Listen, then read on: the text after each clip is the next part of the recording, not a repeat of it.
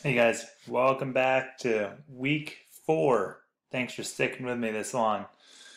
So before we get going here, I want to show you has been with us this far. So you can pause the presentation here if you want to take a look at this list that's loading here in a minute. But all these folks are have been following along every week and filling out the Google Forms and completing the assignments. So that's awesome. Our participation is really high, so that makes my job a lot easier. So thank you. Nice job. All right. So before we get going into the actual content here, the warm up, which hopefully you've already done, I wanted to go back and clarify some of the terms that we've been using in this. So there are 3 different words that you hear thrown around so far: coronavirus, and then there's SARS-CoV-2, and then there is COVID or COVID-19.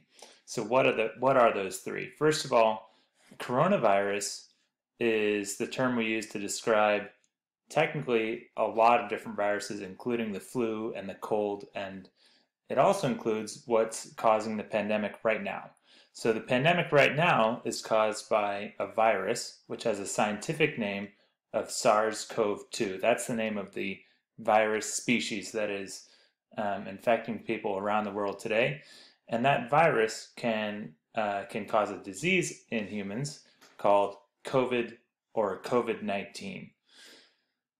So sometimes you can get the virus SARS-CoV-2 and you don't get sick, in which case you didn't actually get COVID-19. But if you get sick, that disease that comes from that, like the pneumonia and the fever and all of that, we call that COVID-19. Okay? So anytime I'm talking about SARS-CoV-2, like in this slide here, I'm really talking about the virus that is right now causing the pandemic that we're all talking about. So let's get into it. From last time, we learned that the spike proteins needed to change in at least 6 places. 6 amino acids needed to change to go from a bat being able to infect bats into being able to infect humans. But it turns out that that there's actually more than just those 6. There's actually another 7 that need to be able to change. But so let's say it's 13. 13 total amino acids need to change for the virus to go from a bat into a human being. Okay? We also learned that 1 amino acid changes every 2 weeks. So 13 times 2 is 26 weeks to be able to make the jump. And a lot of you used math similar to that in the assignment last week. You took the number of mutations, or the number of amino acids that needed to change, you multiplied it by 2 weeks, and you got your number.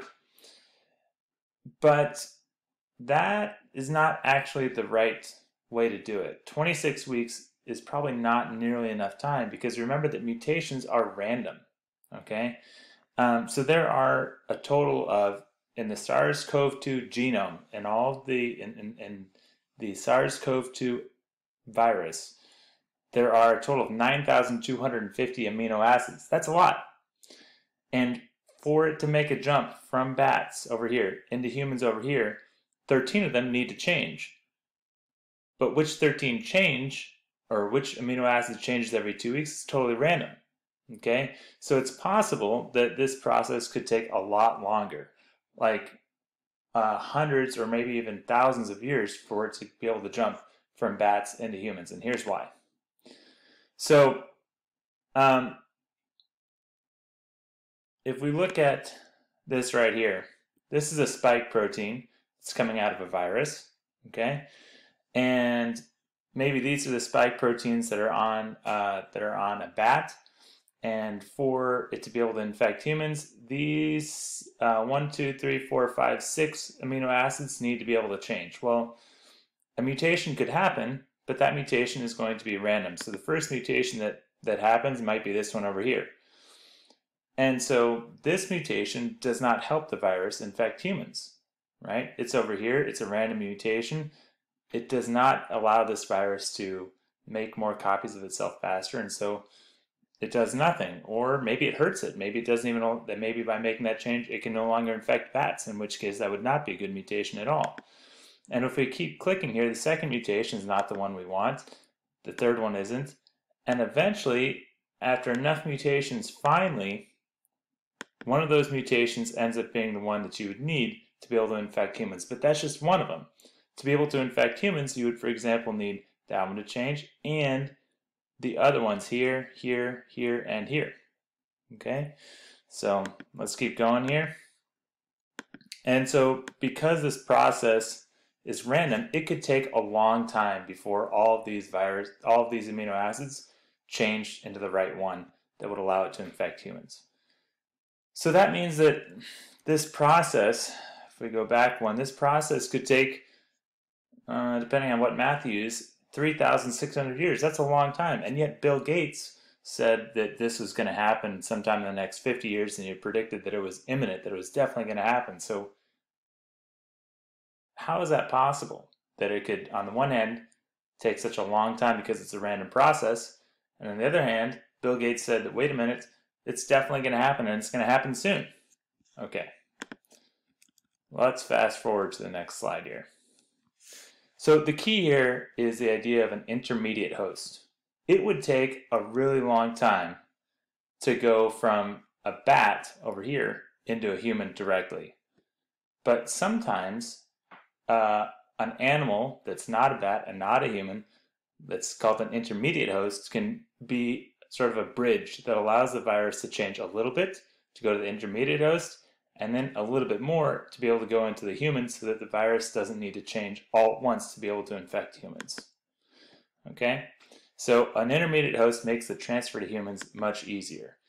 Not all the changes have to happen at once, and it makes an antigenic shift, in other words, a big change in the proteins, more likely to happen because it breaks it up into two stages, and not having to happen, doesn't mean that it has to happen all at once. Okay. So in the case of the SARS-CoV-2 that we're dealing with now, it's likely that an intermediate host existed, all right? That the virus did not actually go directly from a bat into a human. And it all has to do with these guys here, the pangolins, which are quite an interesting animal. So let's watch this. The world's most trafficked mammal is one you may have never even heard of. The pangolin. Despite its lizard-like appearance, the pangolin is indeed a mammal. Some pangolins are as small as a house cat, while others are as big as a medium-sized dog. Pangolins are covered in as many as 1,000 scales, which protect them from predators like big cats. When threatened, a pangolin's natural defense is to curl up into a ball. Unfortunately, there's one predator that pangolins aren't able to protect themselves against: humans. According to some estimates, poachers have hunted more than 1 million pangolins in the past decade. Poachers use trafficking routes that span the globe, frequently shifting routes to evade law enforcement. All 8 pangolin species, found only in tropical Asia and sub-Saharan Africa, are now at risk of extinction. Pangolins are killed for a variety of uses, from medicine to luxury goods, with the greatest demand in China and Vietnam. Pangolin scales, often powdered or made into a paste, are prescribed in traditional medicine for everything from relieving arthritis to stimulating lactation. However, these remedies have no scientific basis.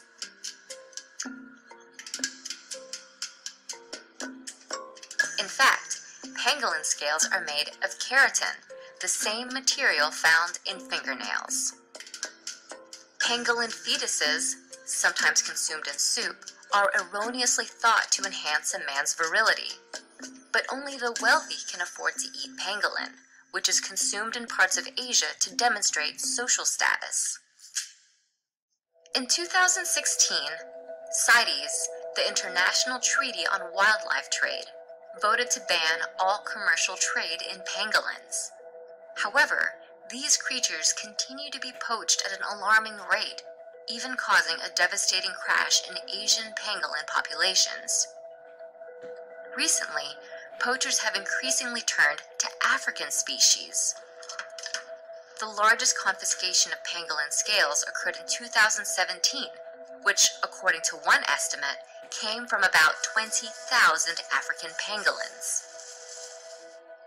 Making prospects worse for pangolin conservation, pangolins face habitat loss. Plus, they reproduce slowly, giving birth to only one baby a year.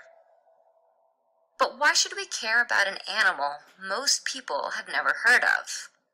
Pangolin dealers are often part of the same worldwide criminal networks that drive other animals, such as elephants and rhinos, toward extinction.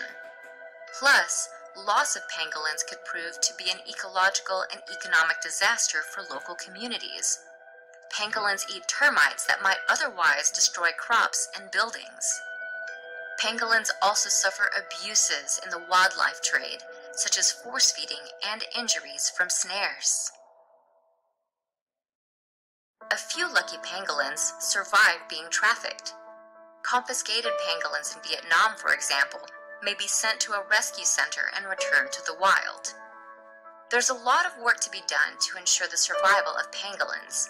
Countries must work to reduce demand and enforce laws against poaching.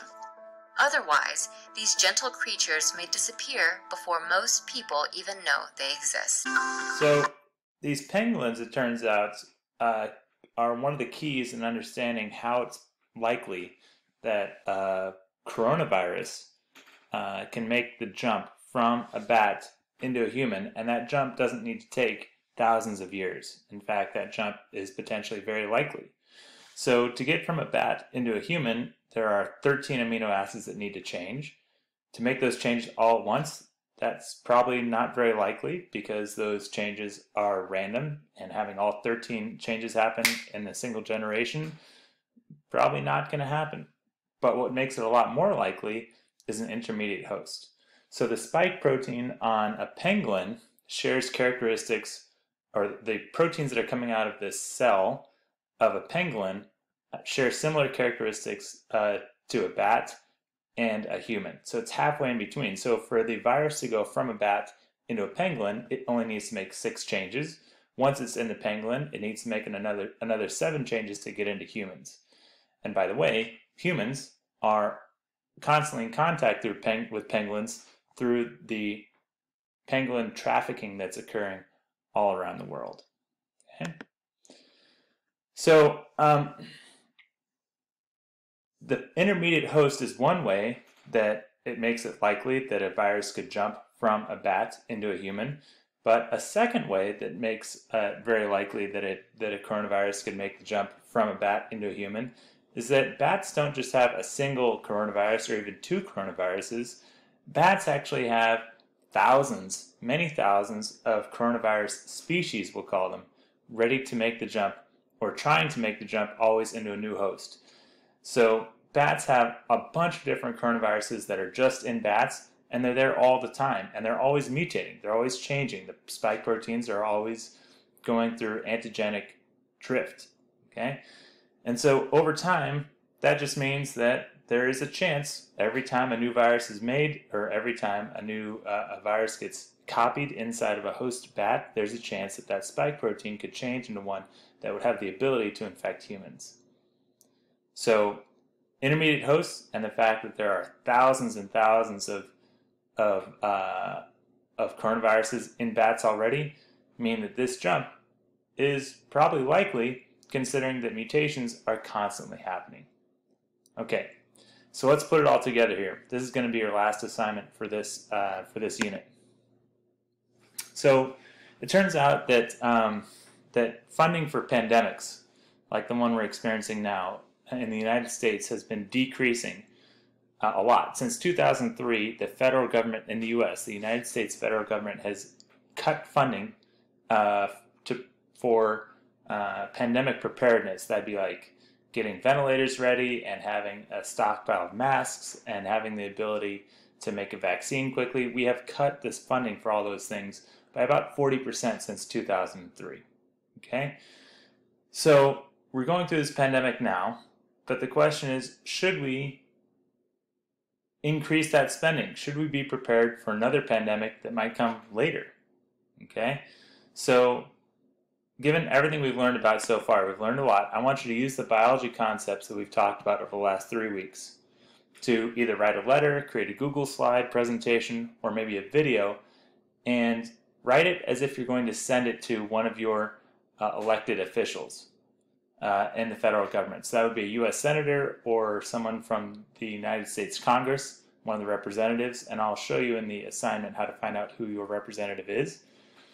I'll leave it up to you whether you want to send it to them or not, but the question is, should we be spending more to prepare for the next pandemic? So you're going to make an argument to them. And when you make that argument, I'd like you to think about the biology concepts we've talked about so far, right? Beginning all the way taking all the way back to the beginning where we were talking about how different individuals have variations, and those variations can help them make copies of themselves or protect themselves from death, and everything like that. So starting from the very beginning to what we know now through mutations and intermediate hosts, is it likely that another pandemic is going to happen? And if so, what does that mean about how much we should be preparing for the next pandemic and how much money we should spend to do that? Okay. Thanks for sticking with me to this point. I'm looking forward to seeing what you guys come up with. See you later, guys.